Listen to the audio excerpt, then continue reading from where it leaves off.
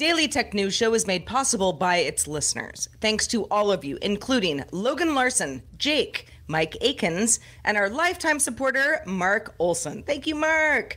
On this episode of DTNS, does OpenAI really need trillions of dollars for the future of semiconductors? Also, is the future of X exclusive video?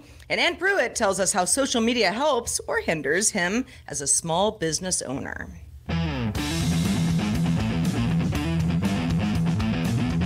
This is the Daily Tech News for Friday, February 9th, 2024. From Studio Animal House, I'm Sarah Lane.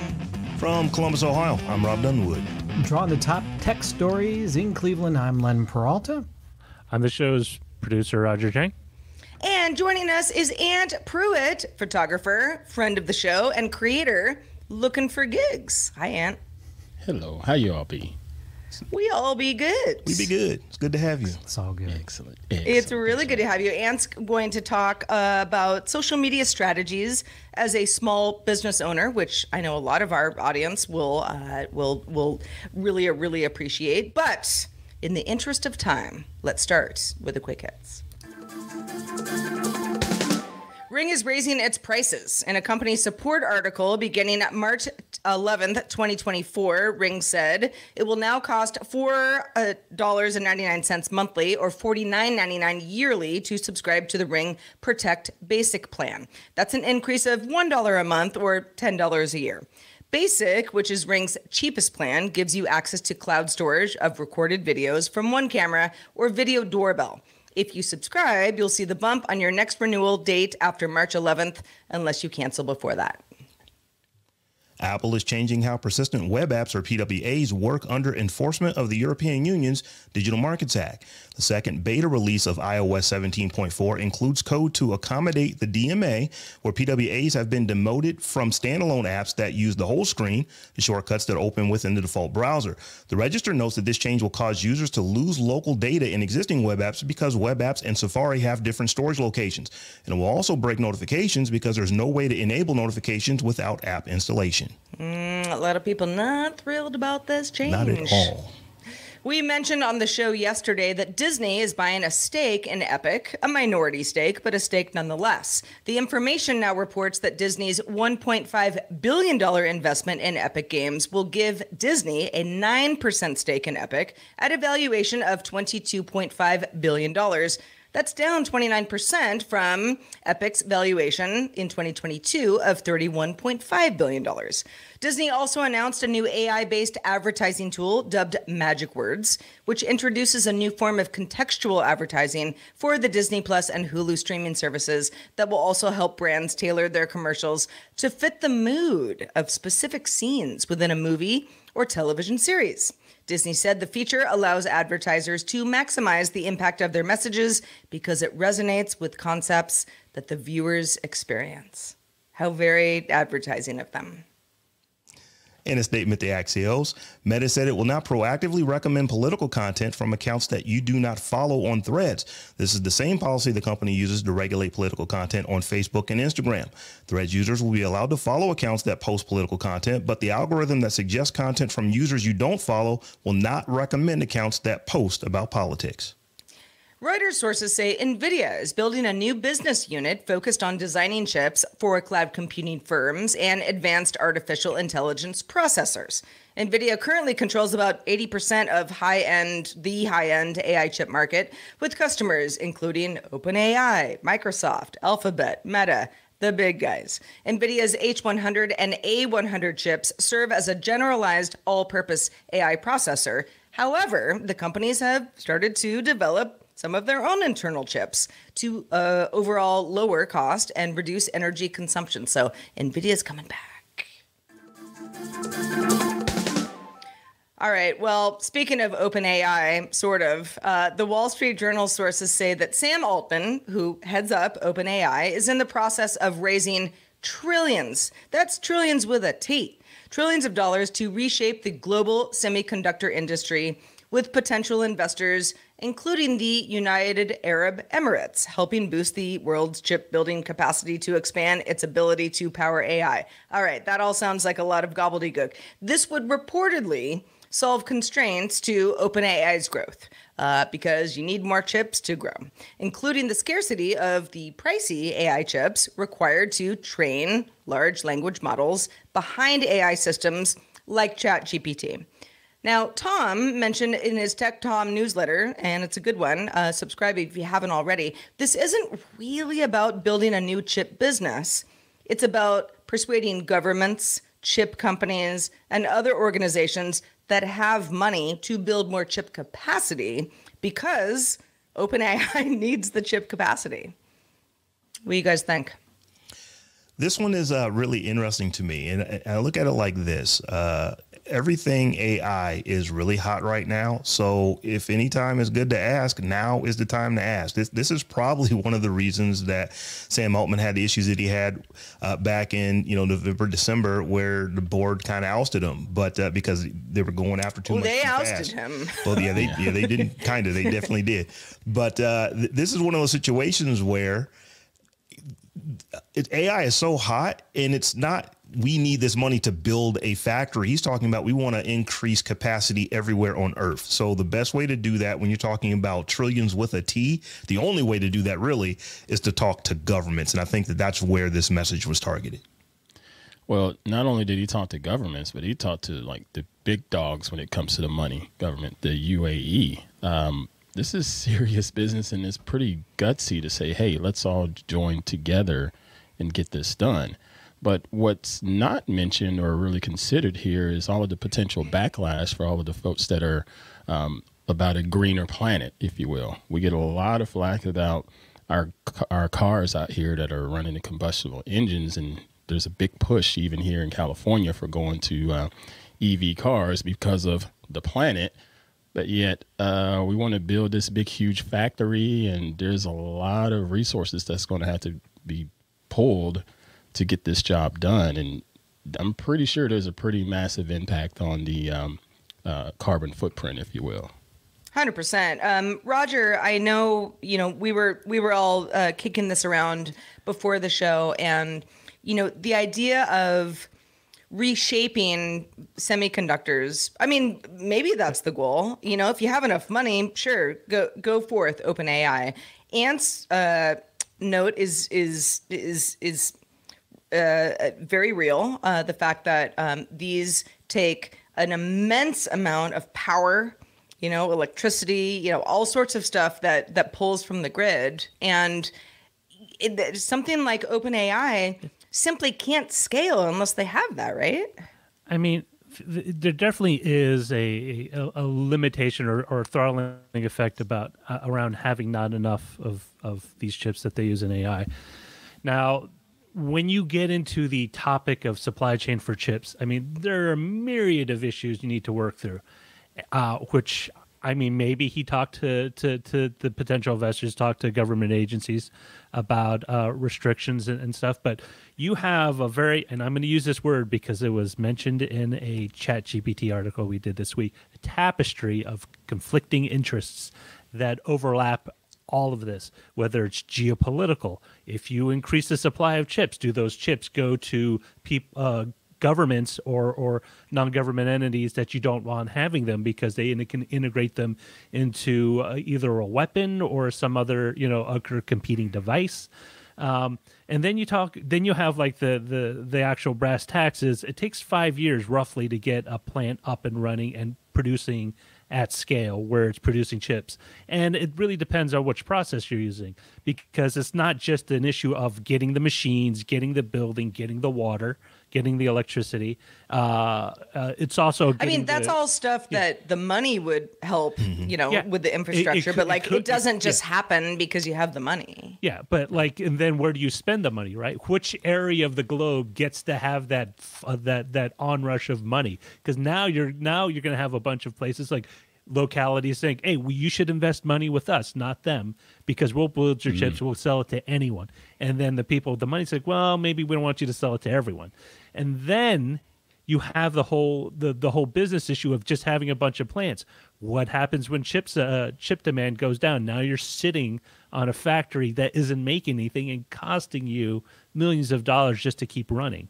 or you know what I mean? That there are business cases that are outside of OpenAI's business case that need to think about, hey, yeah, it's great, we'll sell you a bunch of chips. What happens in 5 years if OpenAI gets acquired or artificial intelligence goes through another change and it doesn't require this level of hardware? Now we're going to have excess capacity, and now we're going to have people undercutting each other trying to sell your chips in the same way that when you have an overcapacity of, say, steel production, you know, you have one country underbidding another in order to get rid of excess stock. You know, and again, you have to consider who's going to benefit from this. As I mentioned in our pre-show, who's going to be working in this facility? How much are they going to earn? Is it going to be a fair wage, or are they going to be working 20-hour days? All of that stuff has to be considered. And at the end of the day, it sounds more like just a huge benefit for OpenAI and not anyone else, or maybe I'm wrong. What are your thoughts? Well, I mean, I feel like if you are a person that uses OpenAI products, and you know you're bullish on AI, you kind of see this on the surface and go, sounds good, yeah, let's ramp it up, let's open the floodgates. But there's a lot that has to go into that. A great point. Who's going to work at these plants? Who's going to build these plants? Are these plants going to be it doesn't make the most sense, even when we're talking about trillions of dollars. If you're talking about more than one plant, you're going to get there pretty quickly. Just a note, the Financial Times sources say that OpenAI's revenue annualized hit $2 billion in December of 2023. That was up from $1.3 billion in October of 2023. So quite a bump, even though the company itself had a executive shuffle going on in December. The company does now say that it thinks it can more than double that 2 billion figure by 2025. So again, not talking trillions, but we're talking 4 billion-ish. And yeah, again, just one company doing this, but boy, if they get that investment, it's going to change the landscape. Like, what's even a unicorn anymore if you're talking trillions of dollars? And just remember, a trillion is 1,000 billion. So it's a lot of money. And they said trillions with a T on the front and an S on the back. It's a lot of billions. All right, Rob, let's talk about X. What's going on at X? Let's talk about X, because about a month ago, Elon Musk declared X, the longtime home of brief text-based musings, it had become a video-first platform. Now, many believe that this was just another case of Elon being Elon and kind of wrote the idea off simply something to get people talking about. But today, X and the WWE have partnered to make X the exclusive home of the WWE Speed. It's a new weekly series of time matches. I believe they're 5 minutes, featuring, or 5 minutes or less, and they feature your favorite WWE superstars set to launch this spring. Now, this is in addition to video deals that X has struck with Paris Hilton, Tucker Carlson, Don Lemon, Tulsi Gabbard, Jim Rome, just to name a few. And X is also working to incentivize top online creators to post on the platform through improved ad revenue share deals. If you guys remember back in, I believe it was the end of last month, Mr. Beast tested posting or reposting one of his videos on X, and that video made over $260,000 in the time they were doing the test. Now, Mr. Beast did say that he thought it was a bit of a facade because he thought that advertisers were basically buying that particular video in particular because they knew that it was going to be popular. But it kind of gets the question, you really have to start thinking about this. Do we need to start thinking about X in terms of like a YouTube or TikTok or Twitch or an Instagram when it comes to creating short form or maybe not so short form video content? Mr. Robb, can you help me understand Mr. Beast, his experiment? Was it a native posting there on the platform? Or? So they took a video that they had already shot for YouTube, but they did repurpose it for X. So I think that, there might have been some additional editing and stuff like that for the platform.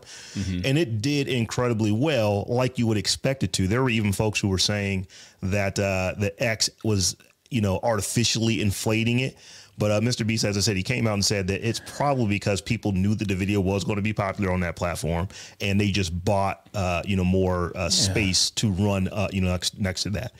But so, yeah, he's the biggest YouTuber on earth doing this, but there's going to be smaller folks who are going to look to this platform as well. If X is doing better deals, clearly people are going to go to X. Yeah. I mean, so I'm just curious, is this going to be a real thing for them? Is video going to be a real thing? And are you a WWE fan? Not like I used to be back in the old 80s, but I got to tell you. But, you know, maybe more than somebody deep. who's not at all. Mm-hmm. Yeah, that WWE runs deep for that fan base. They are hardcore, and they will do whatever that brand asks them to do. If it means downloading a new app on their phone called X that they've never had or even thought about, I guarantee they're going to do it. That's what I think, you know, these exclusives for fans who are, you know, if you're a fan, you're really, really a fan. Right. This is, if you can only get like fun WWE speed content on X, that's where you're going to go. And yes, as you mentioned, Rob, there are other kind of celebrities and people in media who have struck deals with X for certain video content. This reminds me of, I don't know, the like cord cutting wars that we're going through right now. It's like, where do you want to watch your content? Do you want to watch it on X? Do you want to watch it on TikTok? Do you want to watch it on Instagram? Do you want to watch it on Blue Sky? Do you want to watch it somewhere else? As a consumer, you don't really care. You're just like, tell me where to watch it, and that's where I'll watch it. And if I have to pay too much, I'm going to be mad about that whole thing. Yeah. This is why. I'm sorry. Go ahead, Ian. Go ahead, Ian. Well, I'm going to sound like a bit of a Luddite or an old man here, but this stuff still just sort of blows my mind. The idea of consuming content, long content on social media, which is most of the time on a computer or on a mobile device. But at the same time, Apple put the first episode of Silo, Hugh Howey's series, up on Twitter last year, and it got millions and millions and millions of views. And I'm like, who in the heck is watching this stuff on X? But I guess that's the new thing. Are you all watching stuff on your mobile devices, or are you spending the time on the couch like myself and watching it on a regular size television? I mean, it's a little of everything. Yeah, but again, like that kind of, it's like, it depends. Like if you, Ant, were like, hey, if you've seen Silo, here's how you watch it. You have to watch it on X. I'd be like, okay, that's what I'll do. But it's kind of annoying, right? Because maybe I'm sitting in my living room being like, can I just do everything on my smart TV? Right. So do you guys remember Quibi? I think it came out in like 2018 and then died in 2020. I think it was like 6-7 years too soon. Because I honestly think, I know for a fact that WWE fans, they are some of the most loyal fans on earth. And there are people who may not have even heard of X, but if they think they can get some more WWE content on this thing called X, they will download that app for no other reason than to just watch that show. So from that standpoint, that is a real smart buy as far as X is concerned. That's a real smart deal because they know they're going to get eyeballs, watching these 5-minute or less matches. Mm-hmm. Wow. It all blows my mind. So, folks, let's change the gears a little bit. So if you want to watch Tom's Top 5, the show where Tom breaks down the top 5 things you need to know about technology, this week Tom counts down the top 5 tech headlines from 1924, 100 years ago. You can catch it at Daily Tech News Show on TikTok, at DTNS Picks on Instagram, and YouTube at youtube.com/Daily Tech News Show. All right, social media been under the microscope lately. In fact, as recently as this show, and everybody seems to have an opinion on which platform is best, which should you be using, the ones you maybe shouldn't be using. But if you're running a small business, social media is not only important, but maybe the most important tool to connect with potential customers and clients, and your approach might be a little bit different depending on who you're hoping to reach. Now, Ant, we've got you here today, and we're glad because you're in the middle of expanding your photography business. Yep. So what sort of considerations do we take into account when we're in your situation and we have social media tools at the ready?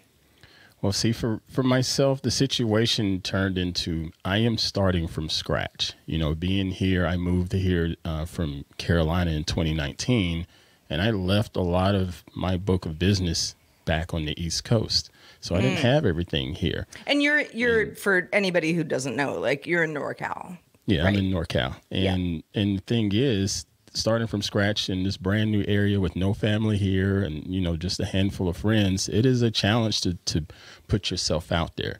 So the first thing that comes to mind is you need to jump on social media, because that is one of the easiest way to do marketing without going out trying to hire a firm and the firm looking at you like, we don't know who you are. We don't care who you are. So we're not going to promote you. You need to promote yourself, and social media is free to do that. The problem is not all platforms are created equally, and some platforms people don't even really care about. I wrote a blog post the other day about Blue Sky when they announced that they're now open and not necessarily doing the whole invite only kind of thing. And it made me wonder, do anybody really care about that, especially people that are in small businesses and trying to get a bigger book of business? Because in my opinion, and I'm going to go ahead and apologize now, Daily Tech News fans here. Blue Sky is a little bit too technical and a little bit too nerdy for normal folks out there. So I don't know that they're going to flock to it. And I think that might be quite all right, because maybe their audience isn't there. But again, you could say that about X. You could say that about Instagram. You could say that about TikTok. Everybody shouldn't be on TikTok, even though TikTok is massive and getting a lot of traction, but your audience may not be there. And that's the type of stuff that you have to consider when it comes to marketing. Where is your tribe, if you will? Yeah. I mean, when you talk about TikTok, I have a TikTok account. Mm-hmm. I consume, a fair amount of TikTok content, just because I want to know what's going on. I don't feel like I can make TikTok content that other people are going to love. Maybe it's not that I'm not capable of trying, but I'm just sort of like, there are only so many hours in the day. You kind of have to choose your place. Like if you, you Ant want to further your photography business, it's like, where are the photo folks? Mm-hmm. Like where is that tribe? And I think it's I guess better than ever that we have so many options, but it's also harder than ever to be like, let's collate all these folks. Let's get to like one little subreddit where we all talk about the same thing all day. Well, it is harder because we do have all of these different platforms out there to consider, but fortunately there are some tools out there to make it easier to sort of post once and it goes everywhere. Mm-hmm. And, myself, I do that. And there's a lot of times where one post is going everywhere. And there's a lot of times where that post is only going to specific platforms, because I've sort of figured out by looking at analytics of the platforms as far as what people are clicking on, what people are commenting on or resharing, reposting and what have you, because all of that stuff matters when it comes to converting them into a paying client. I sell prints. And I know exactly where my prints get the most clicks. And that usually equates to more sales, because the more clicks are over there. And that platform is X. Most people will say, you should do this on Instagram. Well, Instagram hasn't done squat for my photography. You kind of have to follow the money, right? But yeah. I post to X. LinkedIn used to be my favorite platform because I got nothing but direct calls from there. People were, especially at the beginning of the year, new headshots, call your boy up. I got you. Perfect on LinkedIn. Yeah, as a small business owner myself, I have basically looked at social media as I'm going to go with one or two platforms that I kind of rock with and kind of have found an audience. And that's just what I roll with. Now, I may use some of those third-party tools to post kind of everywhere, particularly when it's text. Text is fairly easy to kind of put on all platforms that accept text. It gets a little bit wonkier when you're trying to do short-form video and stuff like that. But ultimately, I think that it just kind of makes sense to go where your audience is. And I know there's a lot of folks who are on Mastodon, who are on Blue Sky. That's that's in the news this week. But when I've gone to the platform, there's just not enough people that I actually talk to. Yeah. And I'll be honest, I'm just not willing to do an enormous amount of work to try to find an audience on a platform that only has, a couple million people. If you have a couple 100 million, then that work to me is more beneficial. So like I said, I know folks are saying the cringe is like, well, I really like this, but it's like, yes, but even with Blue Sky adding, I guess it's close to 2 million users in the last couple of days, that's still a rounding error compared to even Threads that just came out not even a year ago. I mean, it just came out in July of last year. And clearly Threads had the Instagram hookup to where they were able to just kind of port those accounts over. Yeah, but when you're talking about critical mass, you kind of have to go where just most people are. So for the conversations that I'm having, I can have, and I've had great conversations on Mastodon. I've had a conversation or two on Blue Sky, but most of my people are on Instagram. Most of my people are on X. Most of my people are on Threads. So that tends to be where I'm going to spend most of my time.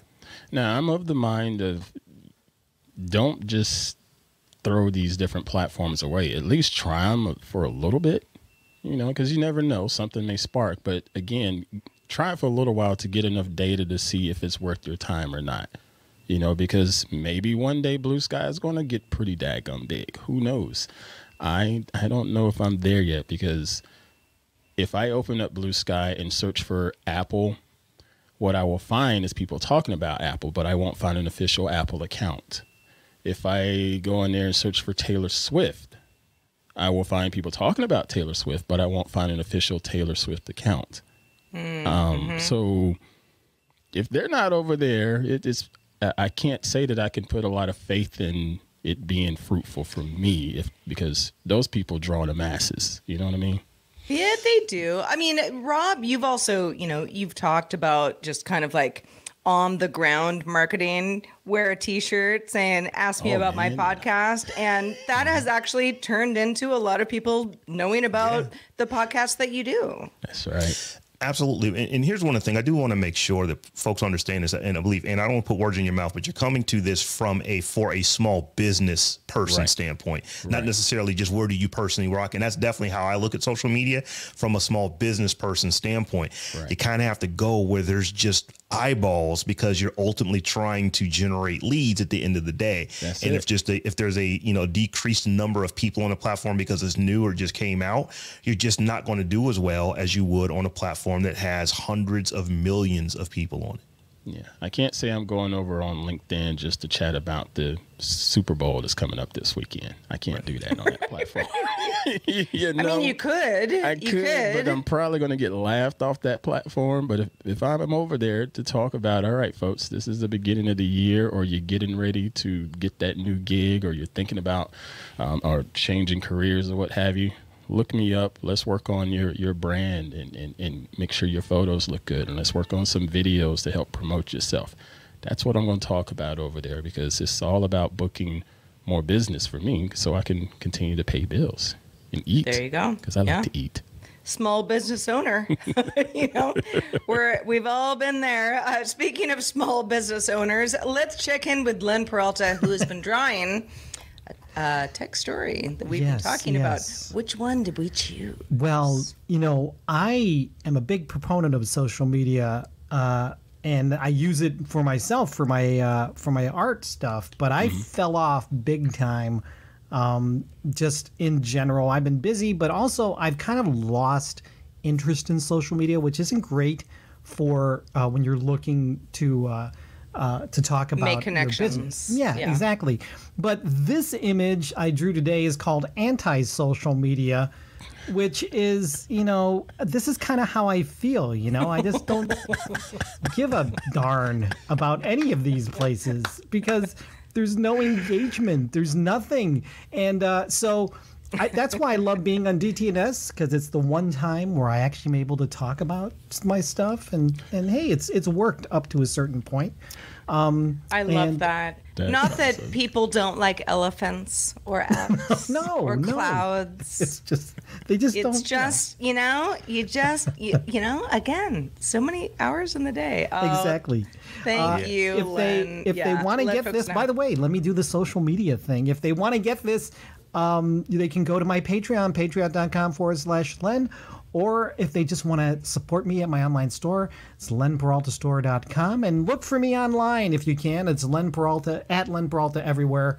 And, hopefully we'll engage at some point. So, well, thank you, Len. And also thank you, Aunt Pruitt. So, Aunt, tell the folks where they can get at you. How can folks find you online, and what are you doing these days?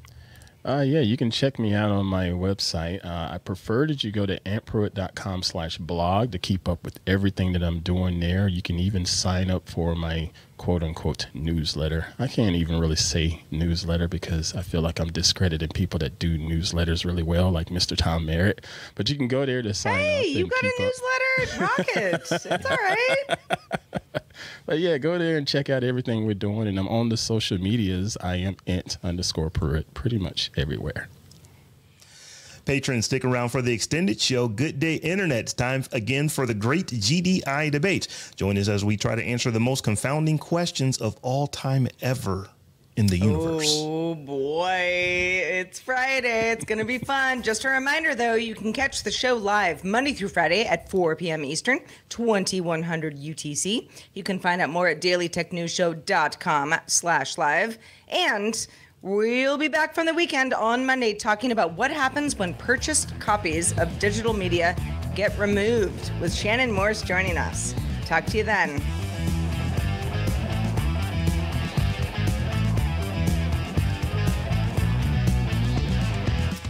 This week's episodes of Daily Tech News Show were created by the following people: host, producer, and writer Tom Merritt, host, producer, and writer Sarah Lane, executive producer and booker Roger Chang, producer, writer, and co-host Robb Dunewood, video producer and Twitch producer Joe Kuntz, technical producer Anthony Lemos, Spanish language host, writer, and producer Dan Campos, science correspondent Dr. Nikki Ackermans, social media producer and moderator Zoe Detterdine, our mods Beatmaster, W. Scottus One, BioCow, Capt Kipper, Steve Guadarrama, Paul Reese, Matthew J. Stevens, aka Gadget Virtuoso, and JD Galloway. Mod and hosting by Dan Christensen. Music and art provided by Martin Bell, Dan Looters, Mustafa A. Acast, and Len Peralta. Live art performed by Len Peralta.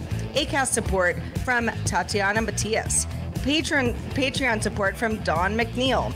Contributors for this week's shows include Allison Sheridan, Scott Johnson, and Justin Robert Young. Guests on this week's shows included Aunt Pruitt. And thanks to all our patrons who make this show possible. This show is part of the Frog Pants Network. Get more at frogpants.com. Diamond Club hopes you have enjoyed this program.